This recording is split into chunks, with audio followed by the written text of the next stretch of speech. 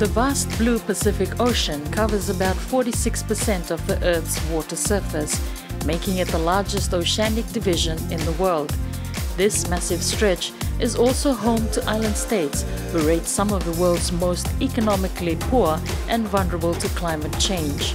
However, as if to balance the inequality, below the Western and Central Pacific Ocean is the world's largest tuna stocks.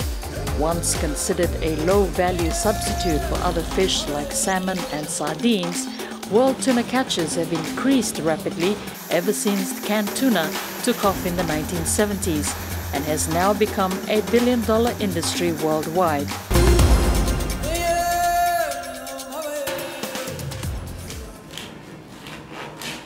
Economic gains from tuna catches remain largely disproportionate for Western and Central Pacific Island countries in their own 200-mile exclusive economic zone.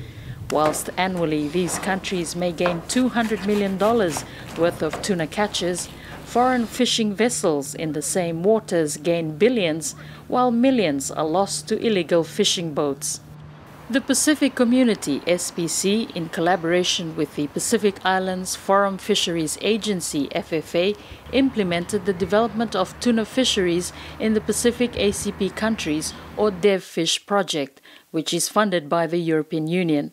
The project aimed not only to rectify the imbalance through tuna fisheries development, but also control illegal fishing. There's trend already in the last 4 or 5 years that the soap-based processing sector of the tuna industry has grown. There's more factories now starting to be established and set up in PNG, Solomons, Marshall Island, Fiji has some number of them. So basically, the processing sector now of the tuna, traditionally which used to be exported to outside of the region and processed, are moving to the region to be based near where the raw resource is. So in that sense, when you are trying to domesticate and develop the industry, some of the gaps are human resource capabilities. In November 2015, the DevFish project organized a capacity-building workshop in Fiji's tuna canning capital, Levuka, for cannery operators and competent authority officers from Papua New Guinea, Solomon Islands and Fiji. The 3 countries are also the largest tuna loin and canned tuna exporters in the Pacific.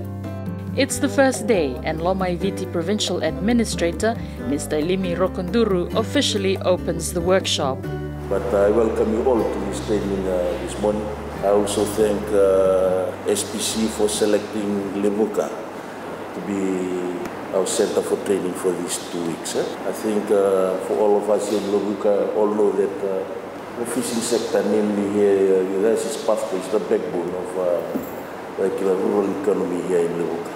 But I know that the training that we will undertake in these 2 weeks will be able to share ideas and experiences of best practice on your various area of operation. So mostly we'll be talking all along with fish and operations in the fish canning operation. The thermal processing and auditing workshop is conducted by Timothy Numenilangi, the only Pacific Islander who is a qualified thermal processing specialist. After I graduated from uni, I was working in the fish canning industry. Even back at school, I was interested in how canning operation was done. And that's when drive me to get employed in a fish canning operation. And after that, PNG Fisheries Authority, they were looking for inspectors, and that's when I was one of those 5 to join the team. Then I was working there for like 10 years. After that, I was involved more or less in the inspection of fish canning operation in PNG.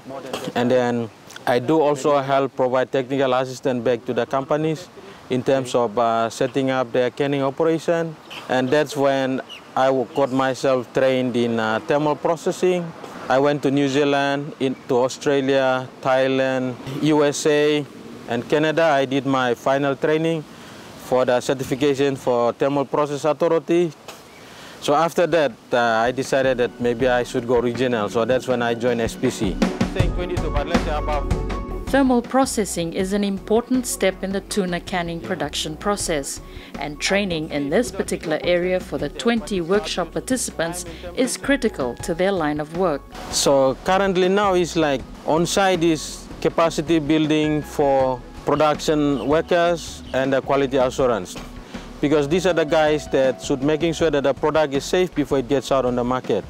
So very importantly, it's public health concern. We want to produce a product that is safe for human consumption.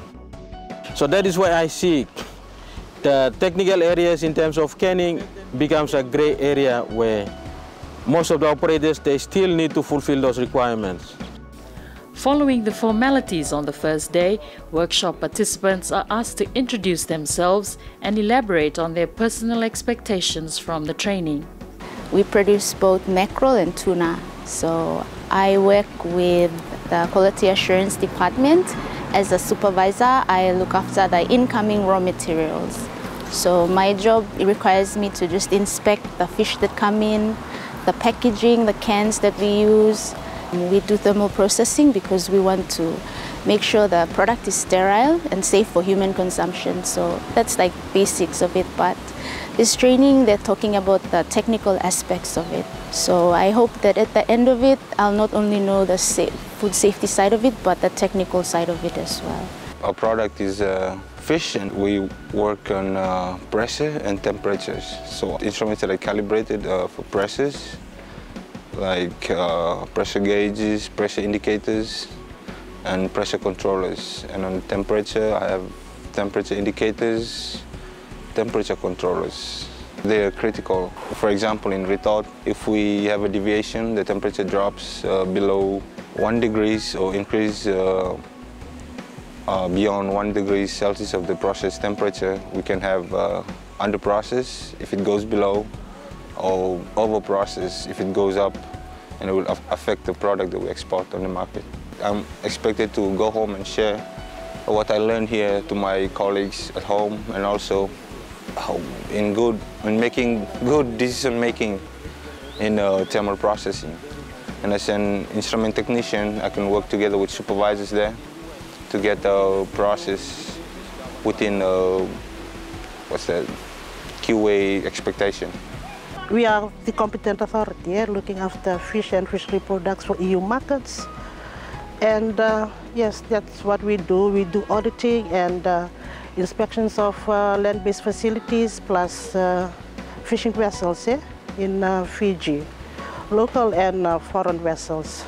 My expectations is to improve or enhance my knowledge on thermal processing, especially on my competency level, technical competency on thermal processing, and also hopes to learn from my colleagues from the Pacific. It's from Salmon and PNG. So what I'm doing here is like training the trainers. Most of these people, they have a lot of experience back in their companies, but they lack this technical know-how knowledge. So what I'm doing is I'm bridging up that small gap. I've seen that they are learning a lot, they're asking a lot of questions, and that's through the questions they are asking, I can pick up what are the areas that they still need to understand. So then we spend a lot of time discussing those things. So discussing in terms of practical wise, how they should do it, what does the law says, okay, basically to protect public health. So I see they're starting to pick up a lot of things now.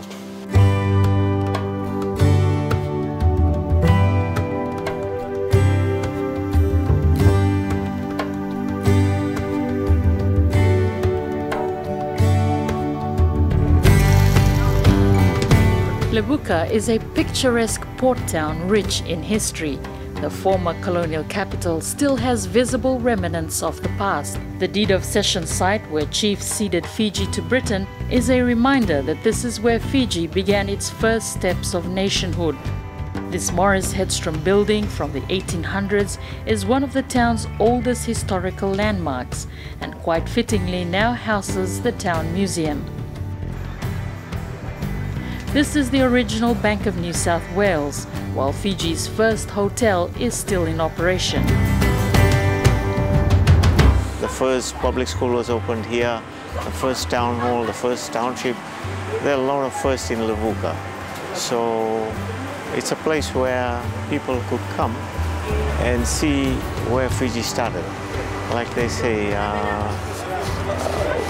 Levuka is a place where Fiji began.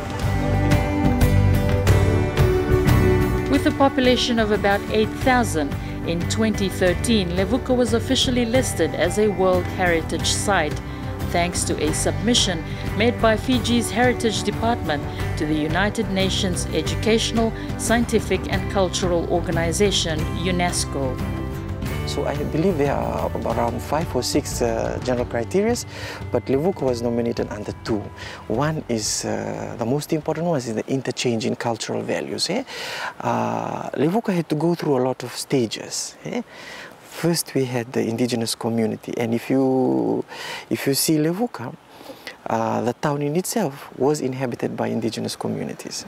And this was authenticized through archaeological digs that was done by the Fiji Museum and of course international experts who had come through. And these are critical because it shows the change in time, from that time and then the coming of the Europeans when they settled, and the enormous contribution and the work and of course the friendliness of the Turana to Levuka in accepting beachcombers and others visitors who came on board and began to occupy Levuka town. Normally, through time, the changing population, diaspora movement of people often changes the whole facade and the physical nature of the whole place. But for Levuka, through the intercultural values and the changes, people coming in, population coming in, it did not change the building style. That maintained, and that is the second criteria. The architectural facade and the whole, this whole building and the settings in Levuka was able to be maintained.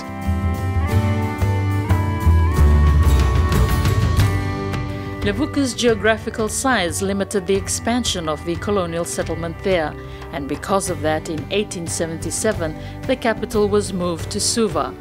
With the new capital now the hub for commercial activity, Levuka's main industry, copra, also dwindled.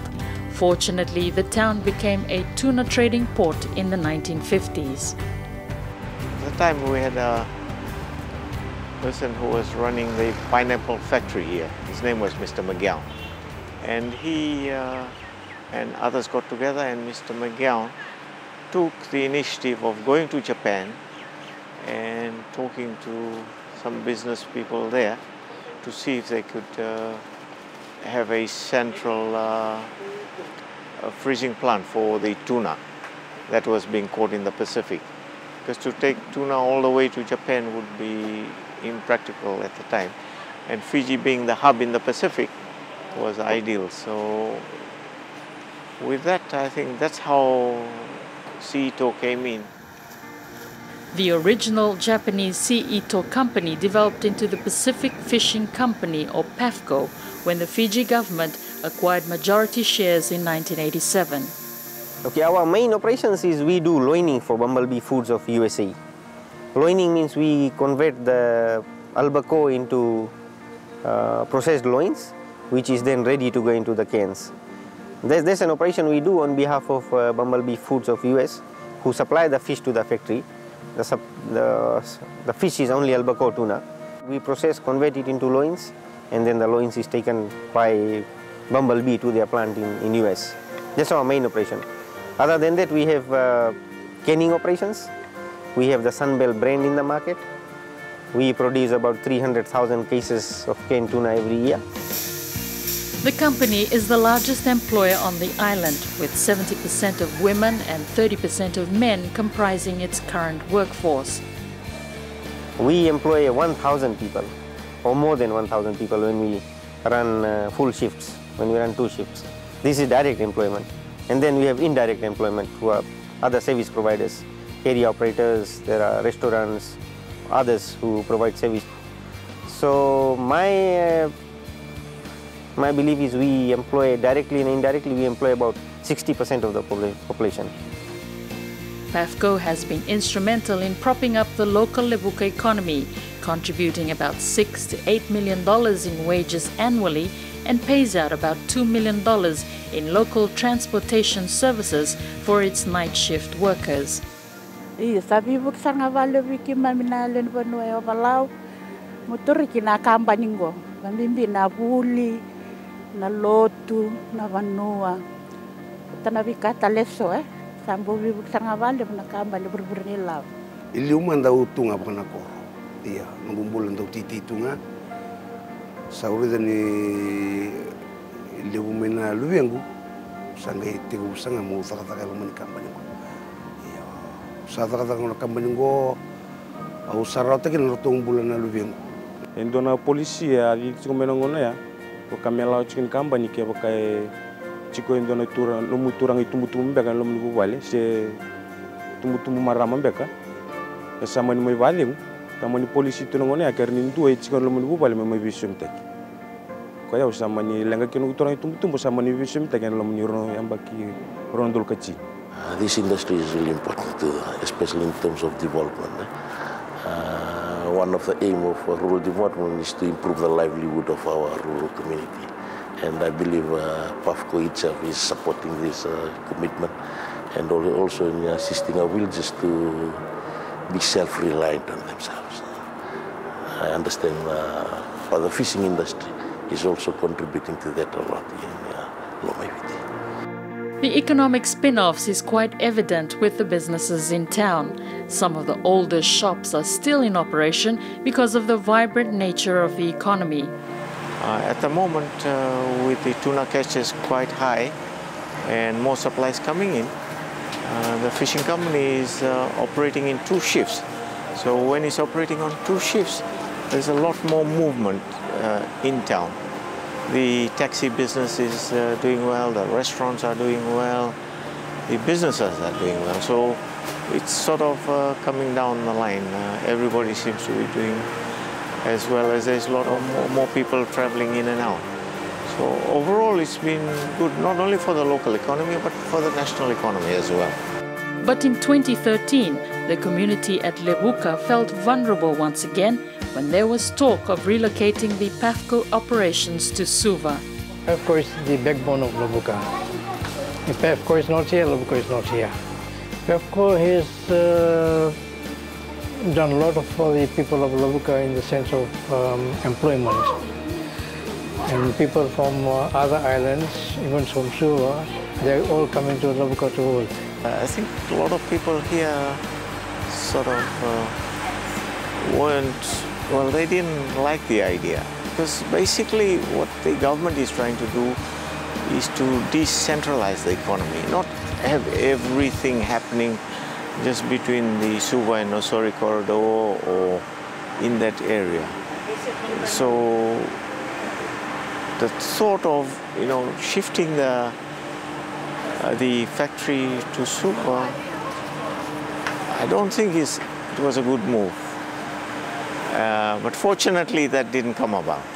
The decision was made that PAFCO is the mainstay of Levuka, and if the facility is moved, there will be no economic activity in Levuka, and so the decision was then made that PAFCO should remain in Levuka. At the training, workshop participants are preparing to tour the PAFCO premises for their practical lessons in thermal processing. Theory plus a hands-on practical approach ensures that these participants grasp the fundamentals of this important process. Here, they are taken through the production stages of canning tuna. Like canning operation, the most 2 critical area is canning, it's seaming of the cans. That is like once you pack your product into the can, you put the lid on and then seal it off.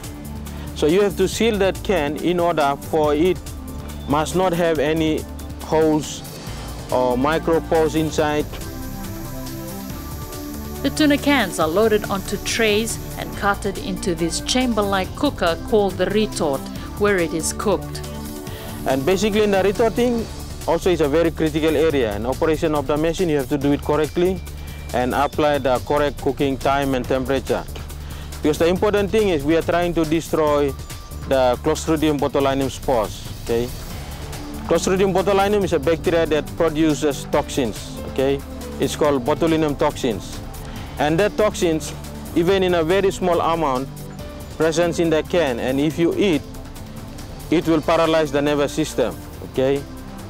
So when it paralyzes the nervous system, you will not be able to, roll your tongue, roll your eyebrows, you will have breathing difficulty, you have high blood pressure, and all this will eventually lead to death.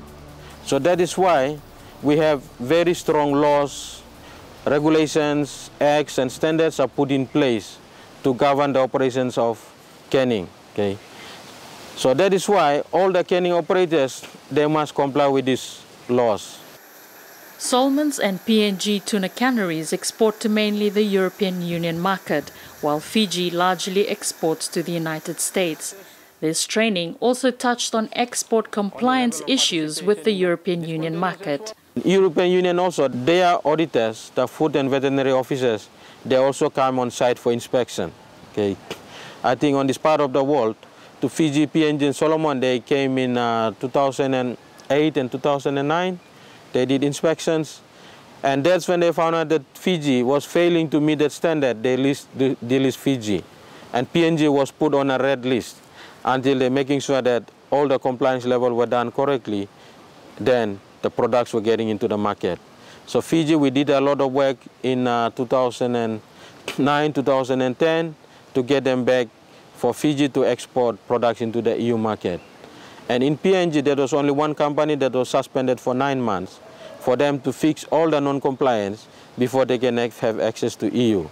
And EU is a very stringent market, but importantly, they provide also a lot of assistance back to Asia in the Pacific Island countries.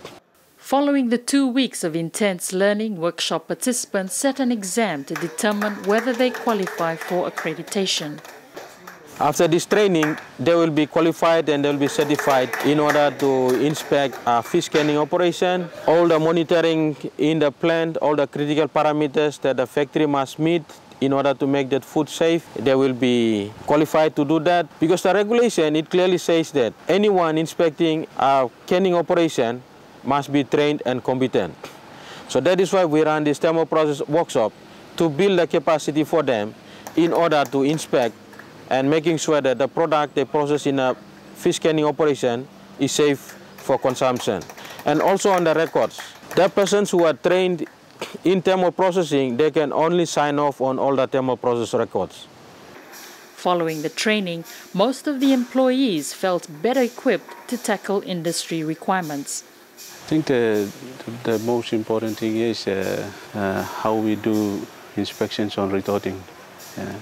You need to look at the critical factors that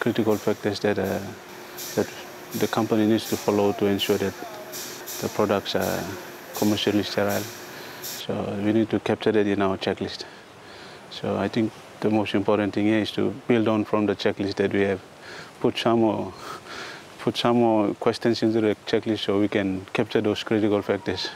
It is good to know that the industry are committed and they know the market access requirements, especially on EU requirements that will make our work easier when we come and audit it. They know what we are looking for, and that is very important for us. Thermal processing of audit, it's very important because back in my company, it's one area that I left as a training. So acquiring this training is very important for me. So when I go back to my company, I will be able to understand where we are supposed to implement our audit. Through capacity building, the EU DevFish project has been able to respond to industry and government needs in upskilling both cannery production workers and competent authority personnel on key technical production processes and major market access requirements. And it's trainings like these that not only contribute to improved shore-based production processes, product quality, better access to EU markets, and opportunities for career development, but more importantly, as their slogan suggests, to help regain a fairer slice for the Pacific.